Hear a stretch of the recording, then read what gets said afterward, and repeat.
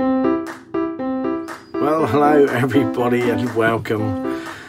Today Yes. we have a couple of questions from Tony, don't we? We have indeed, yes, and we're going to answer them. So yes. I did answer them on Facebook. I got the questions through Facebook, and the short answer to these questions is no and yes. But I thought that the questions that I'll just tell you in a moment deserved a bit of a better answer, don't they? They do indeed, because, yes, yeah. Tony says he's been travelling across to Europe, France, Spain, Portugal, a lot of wild camping in Wales, but he'd heard rumours that you can only go to Europe for 3 months out of 6. So that's why, you know, my answer to that question is no, that's not true. But there's no real law or rule that says you can't do that, is there? But it might have something to do with medical things, because you can only get 3 months worth of your prescriptions. Now, so that is the thing, you need to work around that, yes. I think further to that, no doctors will give you more than 3 months, so I think they'll strike you off. And if you say you're going for 6 months, well, I'm going on holiday for 6 months, they'll remove you from their books. That's what I've heard. I don't know, I've never asked them, but well, we have positive proof of that, because as soon as we moved away from the Chester area and we phoned our doctors, well, Wendy phoned the doctors to say, look, we're moving out the area, can I get my prescriptions? How do I manage that? They said, find a new doctor, you're not on our books anymore. And that was like as we were travelling out of the county, so we hadn't even left them yet. I had registered with another doctor. I didn't know where we were going. It was very... So you have to be really careful about what you say to your doctor when you are going to Europe for a bit of an extended time. Now, it's not impossible to get medicines abroad. You can get repeat prescriptions from doctors over there. We've not had personal experience of that. I don't know how much they are or anything. So many people have said, haven't they, that that's what they do. And a lot of people, although I'm not sure about this thing, a lot on the medical front, a lot of people say, well, they stockpile medicines, like they take one less a week.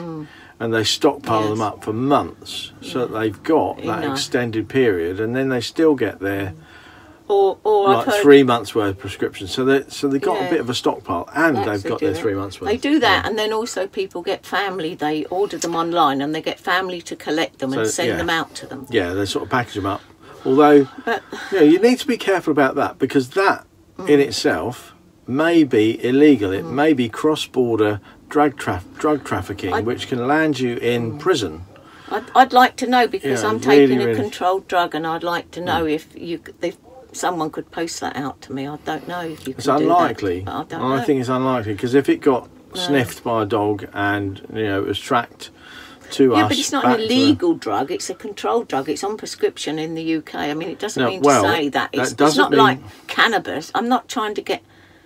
No. But if you transported cannabis to a foreign country, the foreign country might say, well, that's okay. That's illegal. That's just fine. Because maybe they prescribe cannabis, but they don't. I don't think they do in this country. I don't know. Recently in the news, somebody took tramadol to one of these, I can't remember where it was, Saudi Arabia, somewhere like that. They took a big stack of like 2 or 3 months worth of tramadol for their boyfriend's back pain. Not sure why they were carrying them in their suitcase. Their boyfriend had said, take these for me. But she landed in prison for taking a controlled substance, an illegal drug in Saudi.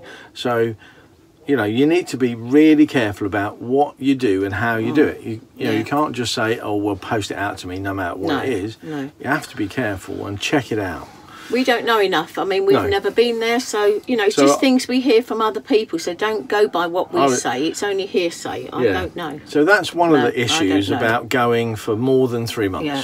And he's also said the other issue about going for more than 3 months might be your motorhome insurance.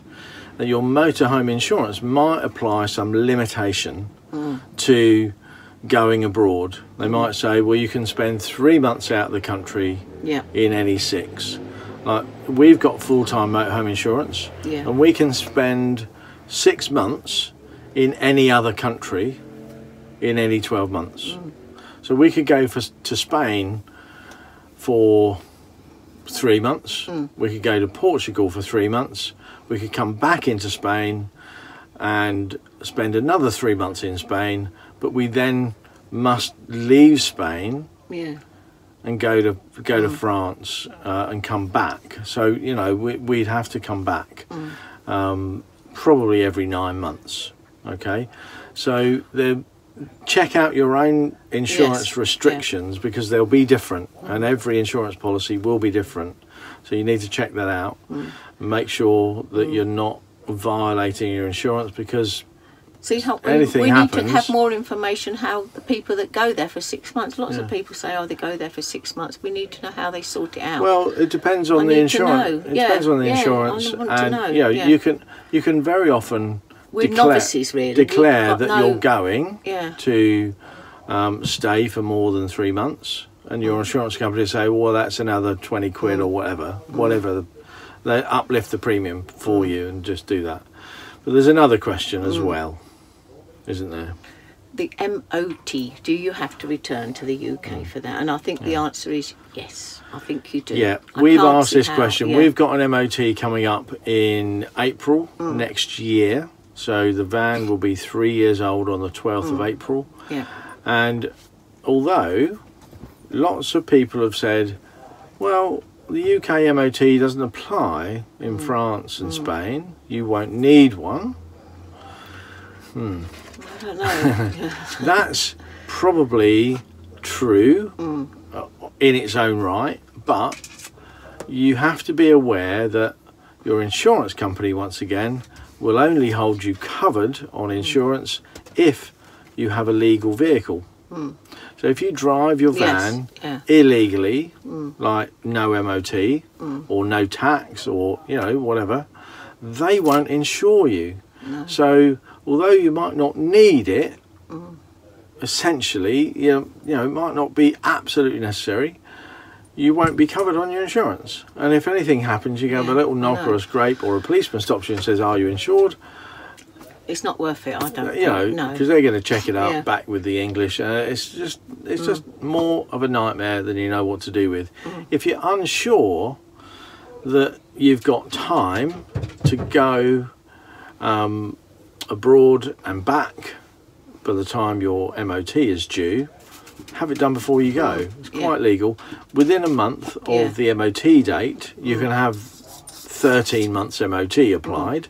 But if you go sooner than your MOT is due than a month before, like if you went 3 months or 6 months before, you could still have it done. I mean, we could have MOT done now if we wanted to. And go for a year, couldn't we? It would just last us a year until the 2nd of August next year, which, you know, just shorten the MOT free period that we get. So you can have it done every month if you want to. You know, if that's the way you want to go. So,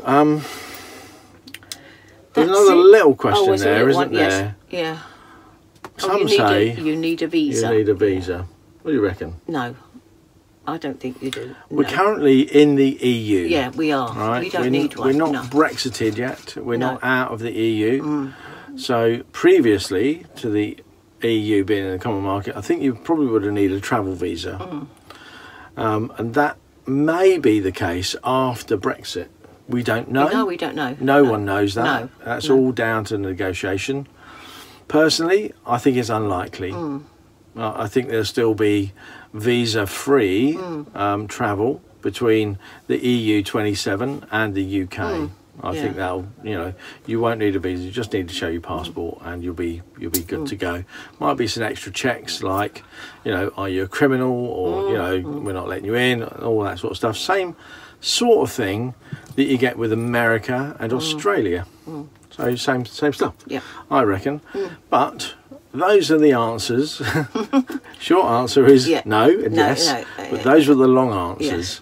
So I hope that's all right, Tony. I hope that's explained everything. There was another quick question we had. I was going to demonstrate, but we're all set up. It was about how do we level a tag axle van. Well, we just use those levelling ramps. You know, the standard ones that people drive up onto and park caravans on. We've got 2 of them. One goes under the front wheel. So if we need to level side to side, one goes under the front wheel and one goes under the forward tag axle. So the middle wheel, and then we just drive up. Wendy stands there, beckons me forward. I'm watching her all the time, hoping that she'll do that when I get to the top and I don't go over. So far, it's worked really well. It has, Wendy's done a great job of that. And do you know, we want to do a get to know me tag. So if any of you have got any questions you want to ask us, we'll do a separate video about it. So ask us anything you like within reason, we'll answer it. So if you want to get to know us better, just ask us. Leave us some questions. We love it. Put them in the comments below this video. And let us know, and we'll do our very best to answer them. One other request that I have from you, the happy traveller nation out there, is YouTube are doing something different. They're using hashtags. So would you do me a big favour, and when you comment, if you comment or just comment in the comment section below, and put hashtag full-time motorhome, one word, hashtag full-time motorhome. If you put that in the comment, I just want to see whether our videos can be up in the rankings for full-time motorhome if we just do that in the comments, because no one's really sure about how it all works yet, and it'd be nice to know, and it'd be great information for everybody out there who's also got a YouTube channel. And by the way, if you do have a YouTube channel, put that in the comments below too, because we want to subscribe and watch you. We do. We love it. We love watching you all. If you put your YouTube channel in the section below, in the comments below, put hashtag shout out after it. Okay. We'll see you all again tomorrow. This is Little Pips. We are the happy travellers. We live full time in our motorhome and travel around the UK and Europe. If you've liked this video and you want to see more, press the subscribe button. And if you want to get reminders for when we upload a video, and we've just started uploading more videos every day, click the bell, or ring that bell. Ring my bell. Okay. And thank you for watching. We are going to see you again tomorrow. Take care till then. Bye-bye for now. Bye-bye, everyone. Bye-bye. And bye-bye from Pippin. Hot and tired she is. It's been such a hot day. Bye.